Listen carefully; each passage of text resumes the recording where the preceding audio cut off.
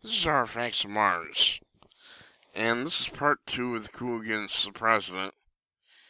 In this segment, it's going to be a little shorter than the first one. Is what I wanted to discuss is possible means of communication if they do this. Again, using my movie for backdrop, Utopia 2050. I conceived of a number of different methods of communication, assuming that they wiped out cell phones and landlines, internet. That's what they do in the movie. And it's not unrealistic at all. Remember, Schiff and Nadler are as ruthless and as devious. The Mafia would love to have them working for them. Let's put it that way. So, how would you restore communications in a time like that where modern communications has been wiped out by the bad guys running the show? And that's a tough call. No pun intended. What they finally did in my movie, I conceived of something called the Bicycle Express. It's actually takeoff on the Pony Express, which was used in the Wild West to get news from town to town. I guess it was more mail-oriented. There's a mail delivery service and probably news from town to town. And that's what they use. In this movie, since not too many people own horses anymore, I conceived of the idea that they could have relays of volunteers taking news from one town to the next. Remember the Haystack Corners and Henry's Knee, they were getting ready to fight a nearly impossible battle with these mind-numbed zombies that had been created.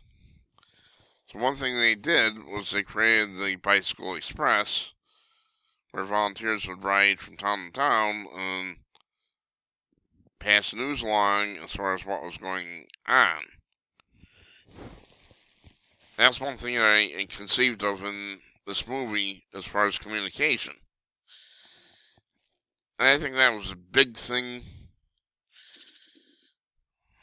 American Indians had smoke signals and such. I had another idea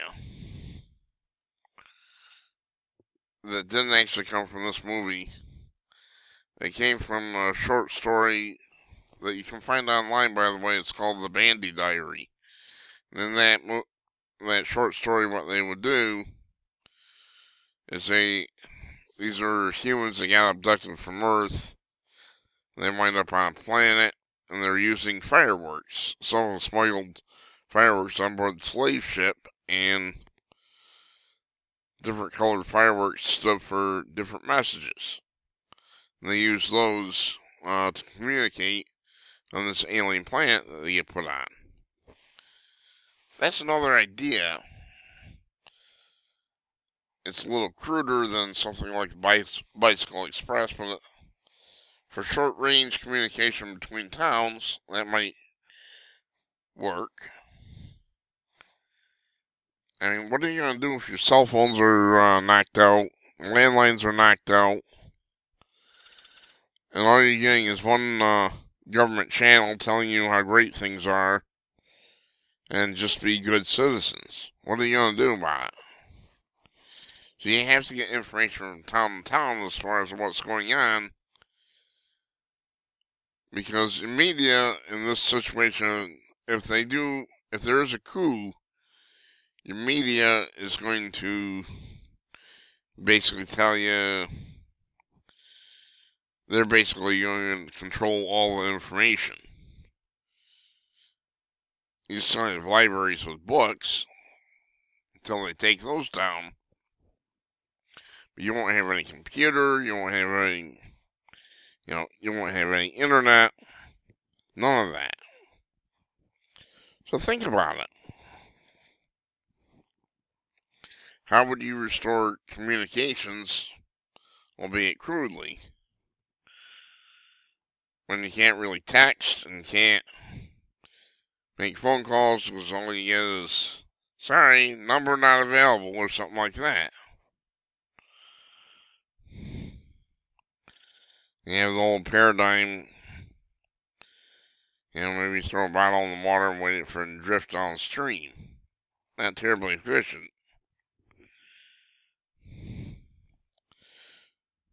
So if we do detect a coup that's in progress, we're going to have to find a way to communicate and spread the news to town to town what's going on. Paul Revere comes to mind. One flown by land, and two by sea, and I on the opposite shore will be, waiting for the British to arrive. It's supposed to be somebody else, some girl or something did a great ride same night. I heard about once. But anyway, that's the basic thing right there. Is you're going to have to make a choice. You're going to have to find ways to communicate and get all this set up in advance. It might be as simple as tying a certain colored ribbon on a tree so that passerby can get the message. It'll have to be coordinated with other towns, obviously. See, in my movie, these are small towns that are mostly affected by the zombie hordes that come to attack them. And they use the Bicycle Express to take the news from town to town. That's about it for part 2. I don't know if there's going to be a part 3. These are very dangerous times, folks. I'm not screwing around. I'm very upset with what's going on. And I think this situation is highly volatile and highly dangerous. And I do think they probably will attempt some sort of physical event. I believe that 100%. I'm not doing this for clicks or anything like that. I'm Artifacts of Mars. Wake up, folks. We got big time trouble. That's all I got to say. Thanks for watching.